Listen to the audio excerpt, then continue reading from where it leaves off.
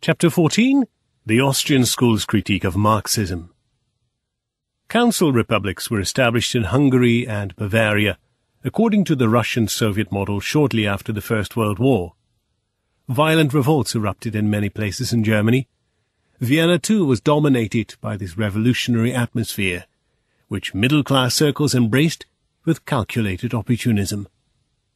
Ludwig von Mises, who at the time was a civil servant in the Chamber of Commerce of Lower Austria, recalled the following: "People were so convinced of the inevitability of Bolshevism that their main concern was securing a favorable place for themselves in the new order.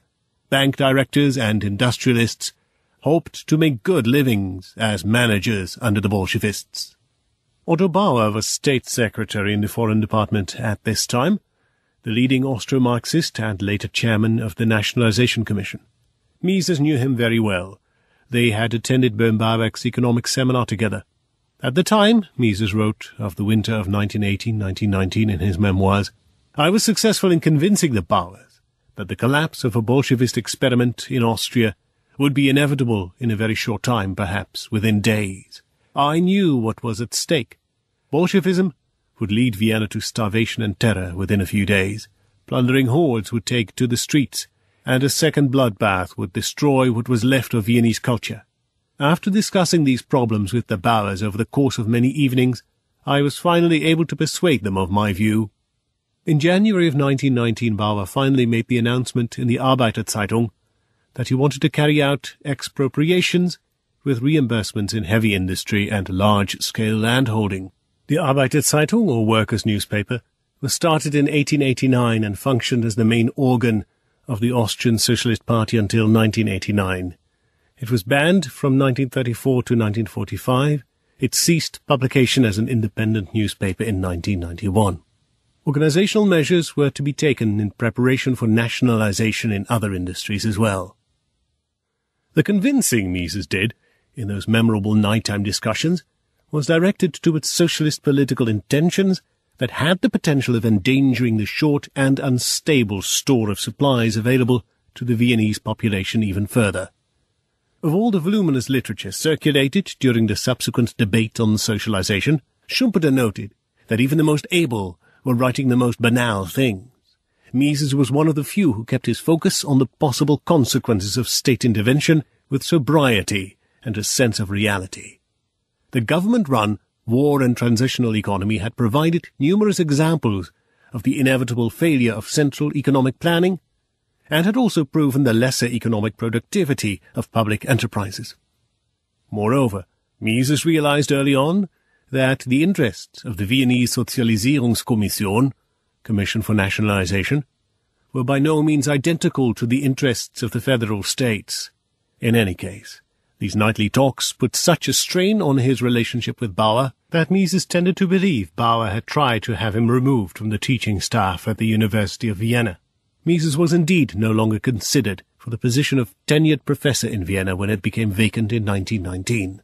It was given instead to Ottmar Spann, 1878-1950, a former colleague of Bauer in the Wissenschaftliche Komitee für Kriegswirtschaft, Academic Committee for War Economy, in the Royal Imperial Ministry of War. During the course of the nationalization debate of 1919, Mises defended private property and the market economy with the argument of economic efficiency of supply. But he had to argue the position almost single-handedly, as many members of the Austrian school had been appointed to senior positions in the Central War and Transition Economy offices, thereby joining the statist camp. It almost seemed as if they had, over the course of their careers, completely forgotten that the academic dispute with Marxism had at no university been so profound and productive as it had been in Vienna. When the subjective theory of value had begun to take hold in the 1880s, other theories that competed with those of the Austrian school had also come to the fore. For example, the labor theory of value. In Capital and Interest, A Critical History of Economical Theory, 1884, Eugen Böhm von Bawerk devoted a complete section to socialist notions, the exploitation theory, and subjected them to fastidious and detailed criticism. In 1885, Gustav Gross authored one of the first biographical sketches on Karl Marx. In the very same year he produced a separate biography, Karl Marx eine Studie, Karl Marx a Study. Shortly thereafter he reviewed the second volume of Das Kapital, Capital. Hermann von Schulen zu Schattenhofen, first scholarly publication was Die Lehre von den Produktionsfaktoren in den sozialistischen Theorien, 1885, study of the factors of production in socialist theories. The dispute with the socialist was soon to become a permanent fixture of the Austrian school. It is an irony of history that it was this school of thought that first introduced academic discourse about socialism into the seminar rooms and libraries of established economics departments. Criticism was aimed primarily at the labor theory of value, whose contradictions and shortcomings were thought to have been overcome once and for all with the subjective theory of value. The socialist theory did not represent progress, but rather regression. Fierce controversy between Böhm Bawerk, Dietzel, and even Zuckerkandel, among others, brought competition between the two doctrines to a head. Dietzel held to the labor theory of value and held fast to the view that the principle of marginal utility was, in the end, nothing more than the good old law of supply and demand. Disputes with socialism soon went beyond the labor theory of value and brought the socialist state into question in many respects. Böhm Bawerk, for example, regarded interest as an economic category wholly independent of the social system. Interest would exist even in the socialist state. Wieser criticized socialist writers for their inadequate teaching of value's role in the socialist state. He came to the conclusion that not for one day could the socialist economic state of the future be administered according to any such reading of value. For Wieser, in the socialist theory of value, pretty nearly everything is wrong. Johann von Komorzinski extended the analysis to political science. He distinguished between a true philanthropic socialism and a delusory socialism, aimed purely at class interests. After the posthumous edition of the third volume of Das Kapital, 1895, two in-depth contributions of the Austrian school marked the temporary cessation of its critique of Marxism. In one perceptive essay, Komorzinski tried to prove that Marxist theories were at the greatest possible odds with the real economic processes. The contradiction stemmed from the basic principle, not from the utopian thinking.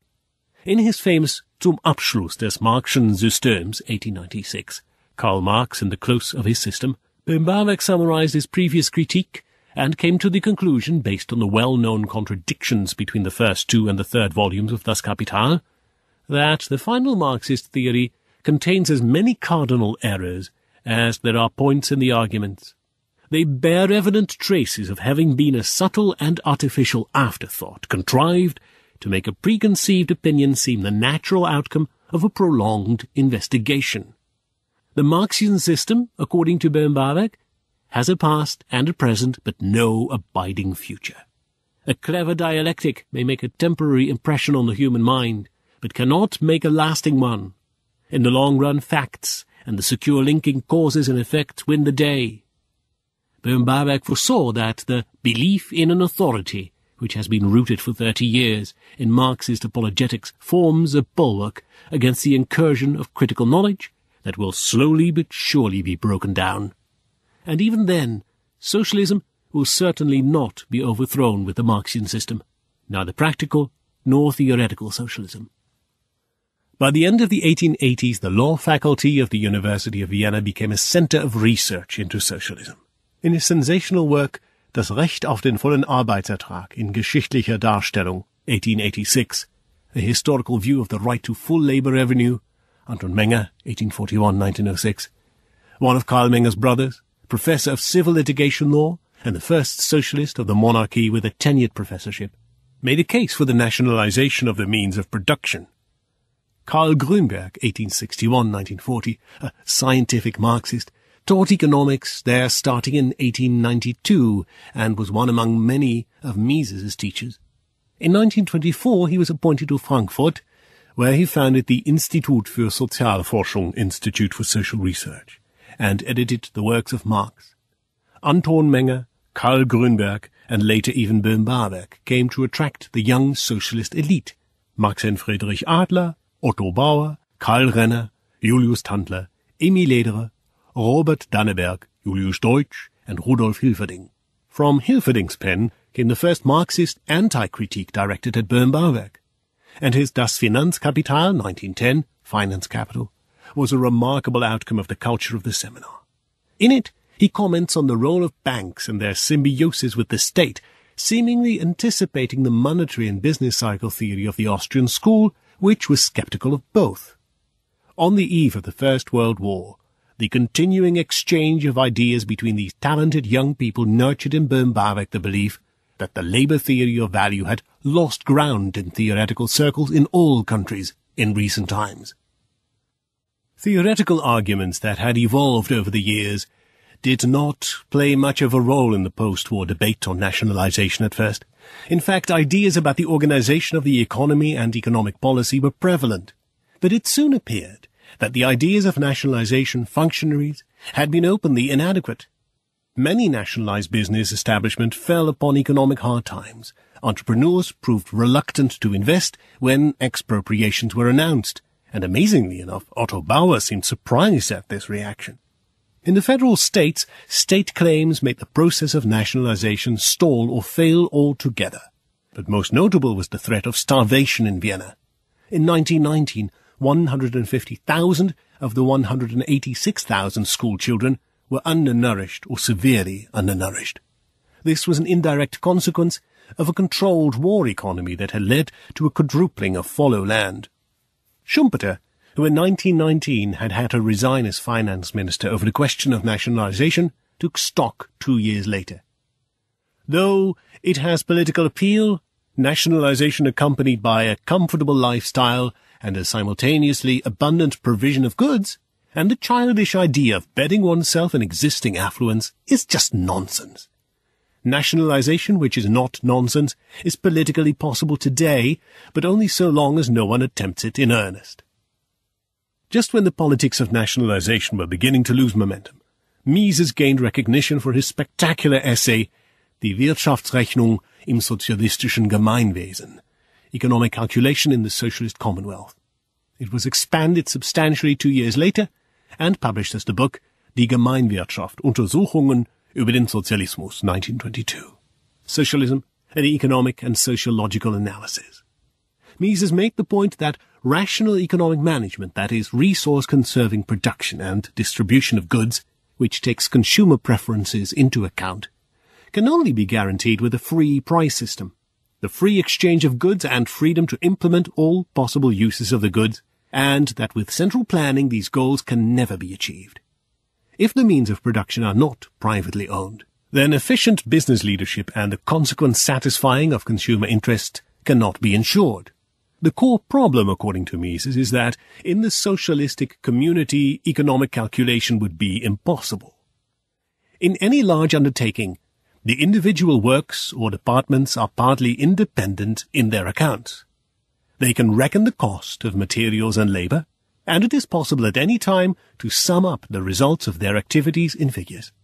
In this way it is possible to ascertain with what success each separate branch has been operated, and thereby to make decisions concerning the reorganization, limitations, or extension of existing branches or the establishment of new ones. It seems natural, then, to ask why a socialistic community should not make separate accounts in the same manner. But this is impossible. Separate accounts for a single branch of one and the same undertaking are possible only when prices for all kinds of goods and services are established in the market and furnish a basis of reckoning. Where there is no market, there is no price system. And where there is no price system, there can be no economic calculation. Socialism, therefore, is not able to calculate. This is the main assertion of Mises's argument, otherwise known as the calculation problem. There would be neither discernible profits nor discernible losses. Success and failure remain unrecognized in the dark. A socialist management would be like a man forced to spend his life blindfolded.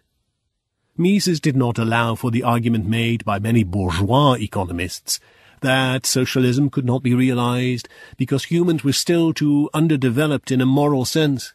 According to Mises, socialism would be bound to fail not because of morality, but because the problems that a socialist order would have to solve present insuperable intellectual difficulties. The impracticability of socialism is the result of intellectual, not moral incapability. Mises's brilliant and overpoweringly logical analysis was not new. Its main features were already part of an inventory belonging to the early marginal utility theoreticians, but this was little acknowledged.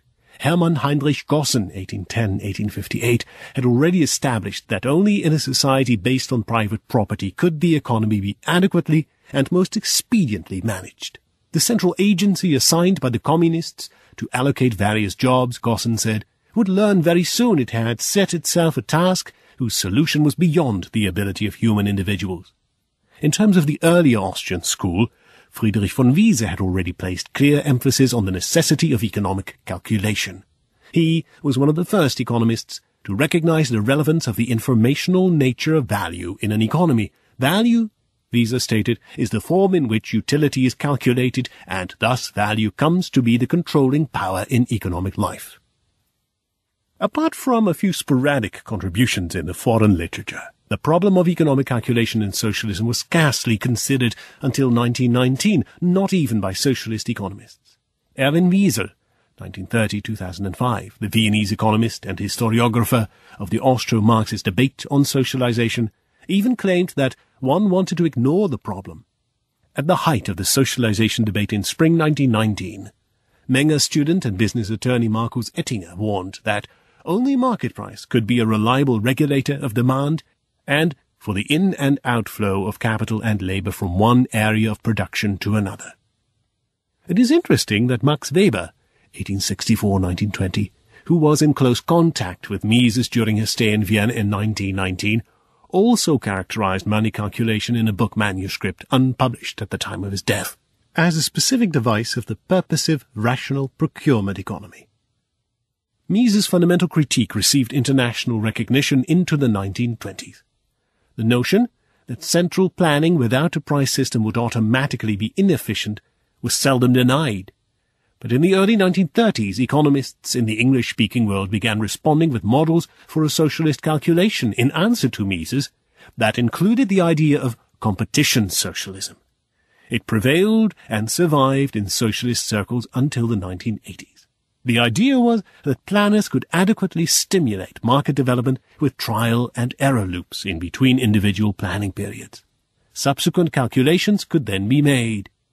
Both Mises and Hayek responded in detail, and Hayek presented a concise summary of the complete debate in 1935. He first and foremost centered in on the hubristic notion of being able to plan economic and social systems comprehensively.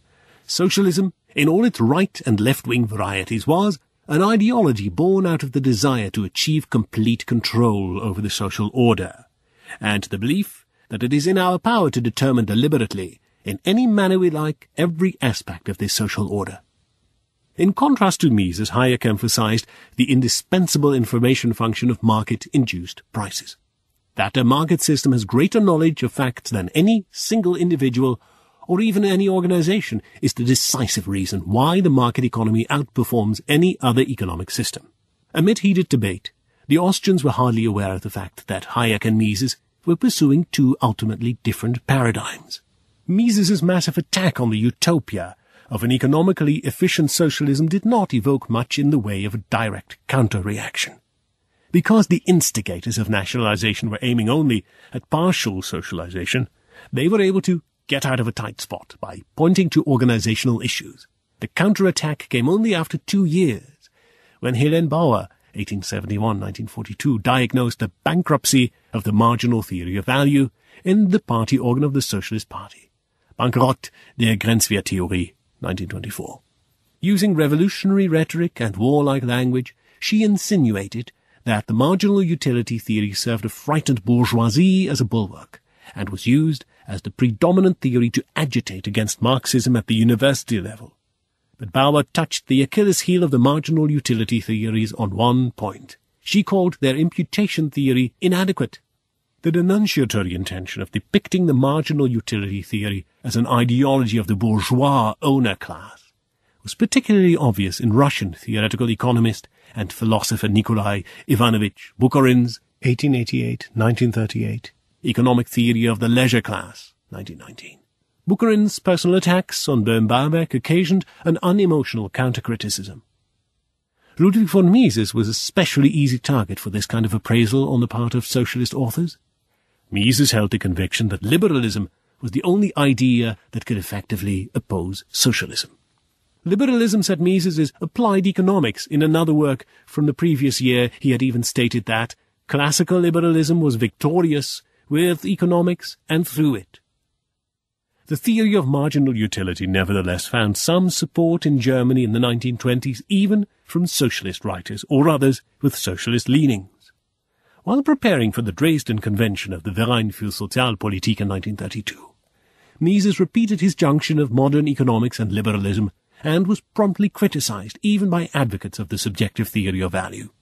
Despite the polarization, a young participant of the Dresden Convention, the postdoctorate graduate, attorney, and political scientist Hans Zeissel, 1905-1992, in the United States he named himself Hans Zeissel, sports correspondent of the Socialist Arbeiter Zeitung, and, until 1938, contributor to the now classical Marienthal-Studie, attempted the first synthesis in Marxismus und subjektive Theorie, 1931, Marxism and the Subjective Theory of Value. According to Zeissel, the notion of value had developed into a concept of human elective action. The goods concept had given way to the relational concept of possible uses. The so-called laws of the subjective theory of value were of a statistical nature and received their cognitive value when they are applied to empirically discerned demand systems. If one were to replace demand systems with demand with purchasing power, one would immediately recognize that demand is allocated according to class. The crucial Marxist line of thought that the level of wages and interest rates, etc., are dependent on class structure could be precisely articulated in the subjectivist theory of value. Subsequent changes in the political arena rendered any continued development of this interesting synthesis of praxeological thinking and the Marxist theory of distribution impossible.